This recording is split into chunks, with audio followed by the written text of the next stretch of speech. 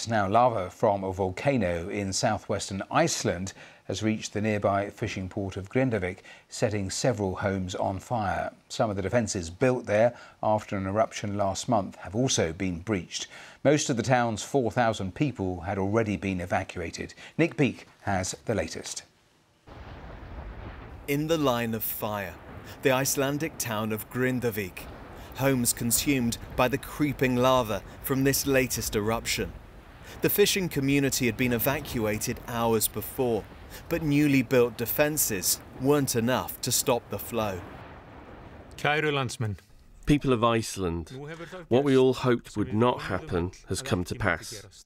Lava is flowing into Grindavik, a thriving town where people have built their lives, engaged in fishing and other occupations, and created a community in harmony with God and one another.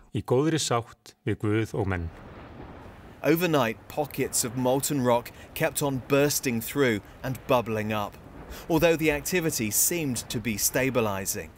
But this is the second eruption in just a month. For John, who with his neighbours have been forced from their homes, there's huge uncertainty about whether they'll be able to go back. I'm born in this town. I actually live in the house that I'm born in. And it's a tough thought to think that this town might be over.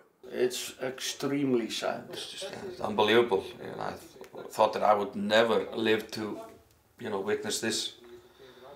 It's been quiet for 800 years. 800 years.